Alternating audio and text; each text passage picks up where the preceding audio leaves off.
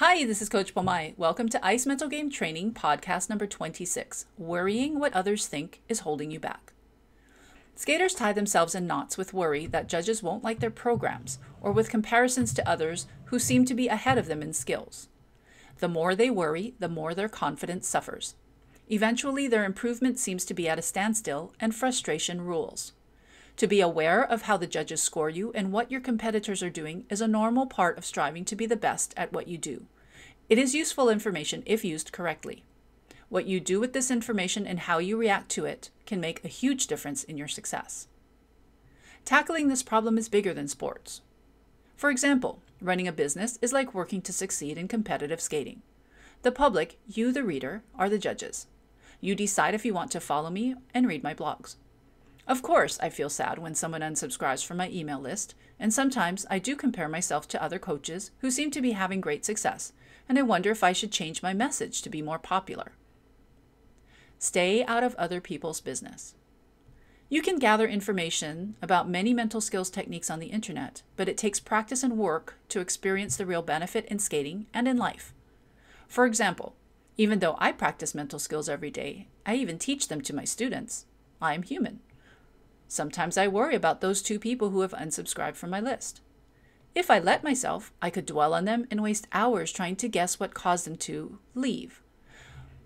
But doing my mental skills training every day helps me to leave those 2 people behind and focus back on my work with no loss of confidence, much like a skater will do with mistakes.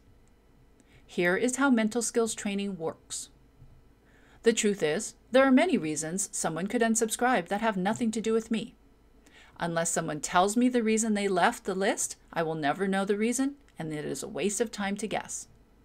Are there times when you worry about what your coach, a judge, or competitor is thinking about you? Skaters and parents waste time and stress over things like this all the time.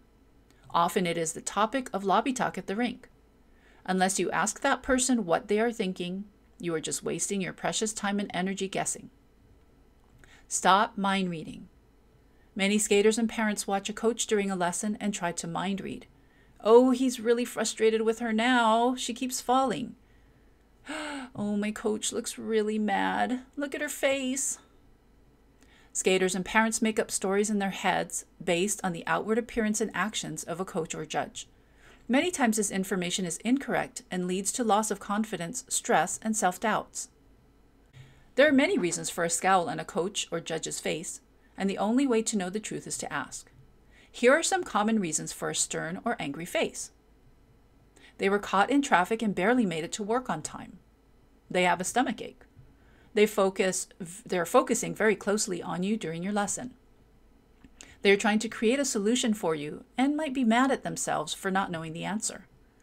They are distracted by something in their life other than your skating. Is your people-pleasing behavior holding you back? If I found out the reason these 2 people unsubscribed was because they didn't agree with what I wrote, it would not change the information I write. I need to write the truth, not what people want to hear. If I worried about pleasing everyone or making everyone like me, I would be an ineffective mental skills coach. Sometimes the truth is hard to hear. People aren't ready for the time commitment or the effort and follow through that it takes to change their mindset. I accept it as part of the job.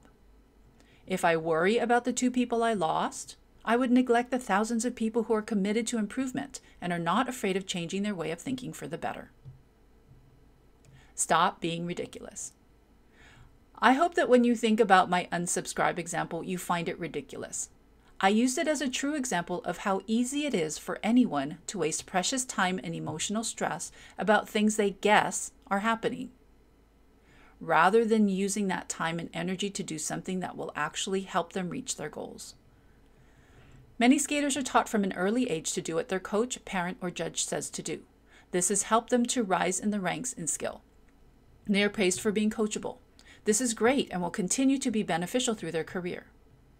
Very often, as skaters hit the tween years, and as early as 10 years old, this coachable trait turns into a rule or a self-created expectation of, I have to please everyone.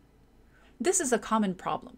Skaters feel paralyzed and stuck because they feel the need to be perfect in order for everyone to like them. In order for their coach to keep giving them lessons, they need to skate perfectly.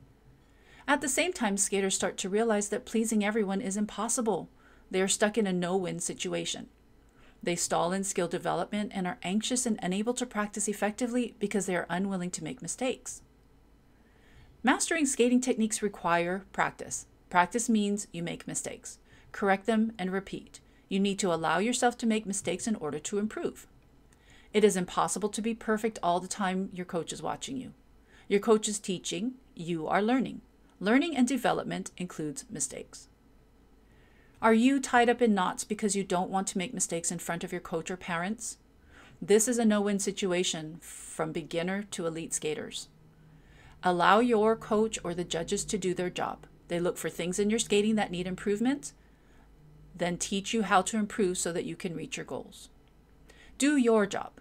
Skate your best, practice your best, make mistakes, reflect, and improve. Here is your action plan if you choose to accept it. Allow yourself to make mistakes. They are an important part of the developmental process. When you feel frustrated or worried about what other people think of you, remember this is irrelevant to practicing your double axel. Redirect your focus to what is relevant, your skating, your element, the task at hand. To build a strong mental game, you need to learn the techniques and practice over time. You need to do this consistently, every day, on and off the ice. Over time, this mindset will become natural. Then, it will be there for you when you need it. Start your journey to worry-free competition. Download Confidence Mythbusters, a complimentary ebook from the link in the descriptions below this video. Thanks for listening. Hey, please do me a favor, share this if you find it helpful or shoot me an email. If you want to learn more, you can find us at icementalgame.com or like our page on Facebook at IceMentalGame. Until next time, this is Coach Pomai saying aloha and make each moment count.